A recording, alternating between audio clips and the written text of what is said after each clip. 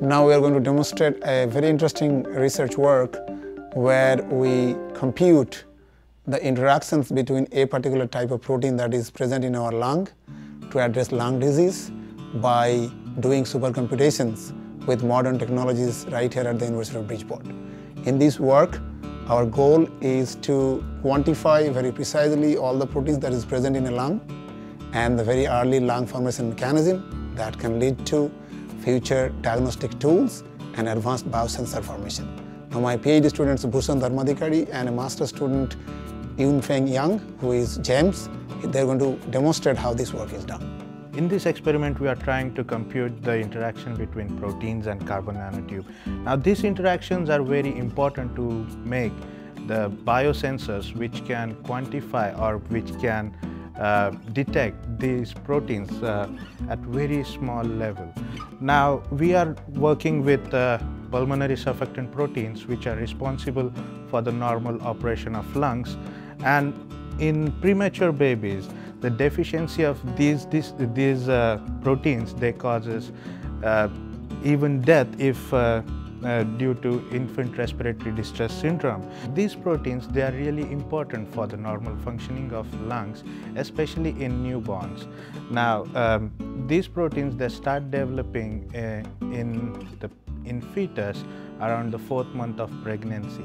Now, in case of deficiency of these proteins, such in case of prematurely born infants, the lung functioning is not normal, and the babies, they die because of lung failure. Now, in infants, this syndrome is known as infant respiratory distress syndrome. These proteins, they are present in very small quantities in fetal serum. Now, to measure that quantity of protein, we need nanoscale structure or very small structure which can identify these proteins. Now, for that, we are using nanotubes as a sensor material. Now, to develop any nanosensors, first we have to see that the biomaterial or the protein which we are targeted is compatible with the nanomaterial or the nanotube. So to do that, we have to do a very high scale computing. Well, here is an example to demonstrate that how this protein is interacting with the carbon nanotube. This is pulmonary surfactant protein type A, and to do this computation, this is overall 100 nanoseconds of computation. Now, the protein, it changes its conformation around the tube in femtoseconds, that is 10 raised to negative 15 seconds. So now we have computed 100 nanoseconds of calculation. So in real-time lifespan, that is up to 15 to 20 years of protein lifespan that we have computed. The interaction between protein and nanotube is very complex, and we need to compute each and every interaction of protein with carbon nanotube to fabricate state-of-the-art nanosensors.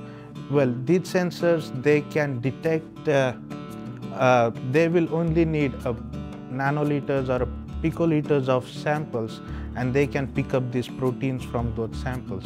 So first, these proteins, how they interact with carbon nanotube is really important to fabricate any nanostructures. This experiment is important for the early detection of infant respiratory distress syndrome caused in premature babies because of deficiency of pulmonary surfactant proteins. With this development of these nano biosensors, we can be able to detect the proteins in very early stage, and we can stand by for any further complications which may develop in respiratory system of prematurely babies. So for this, we are using state-of-the-art supercomputers in Brookhaven National Lab, and this is my partner James. He is working with me on a computation of a protein with carbon nanotube here at the University of Bridgeport at Dr. Prabir Patra's lab.